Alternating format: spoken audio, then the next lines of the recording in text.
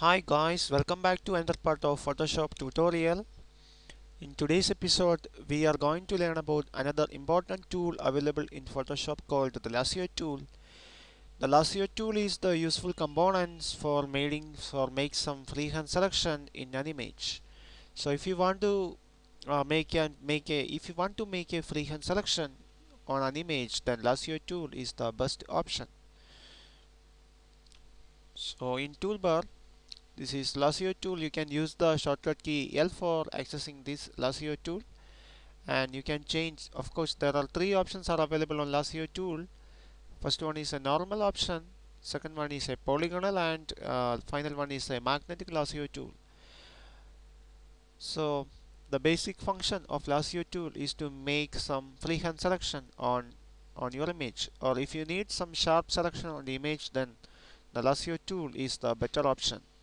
So here I just choose the normal lasso tool, and here I just create a freehand selection. You can see I made a freehand selection here, and after that two endpoints of the selection are coincide, that the selection is made at. Okay, now you can easily move the selection lasso to selection anywhere on the image. Use the move it tool, and if you want to add another selection into the selection, then just hold the shift key on keyboard and made a new selection. Now you can see the second selection, that means the current selection is actually added into the previous selection. So by holding shift key on keyboard, you can make any number of selection and add that selection into the previous selection. So, and if you want, if I just made a selection here, and if you want to subtract some portion of this selection, so simply just hold the alt key on your keyboard. Now you can see that a minus sign is also associated with the mouse cursor, and I just make a selection here. Now you can see that that selection is actually subtracted from the previous selection. I made a selection here. If I want to make another selection and I only need that intersection of the two selection, then you can hold the control and shift key on your keyboard. Now you can see that an into symbol is now associated with the cursor, and now here I am going to make another selection. Now you can see only the intersections of the two selection is only remaining there. You can easily done this option from this menu bar. Here this is the new selection. By using that option you can choose any new selection, and here is the add it to selection option. I just use that option. Now you can see that without holding the shift key on your keyboard, you can now make any number of selection and add those selection into the previous selection. So here I made a new selection, and automatically it is added into the previous selection. Now I made another. So that is the use of this option, add it to selection on the menu bar.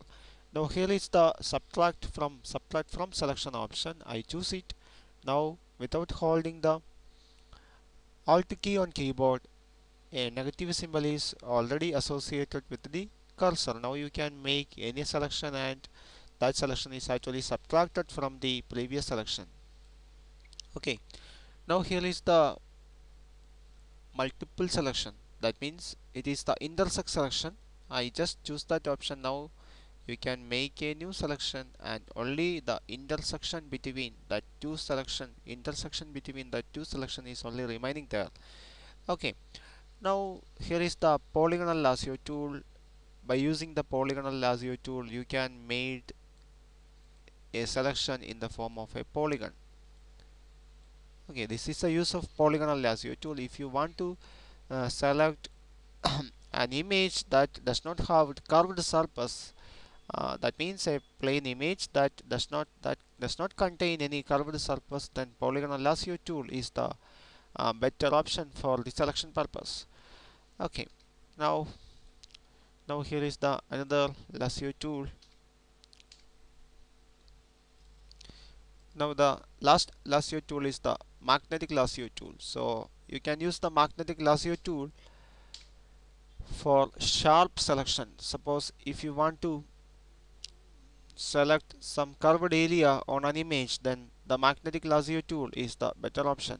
Suppose here I just going to select this image using lasso tool. You can see that you can easily select that curved surface using this magnetic lasso tool. That is the use of the magnetic lasso tool.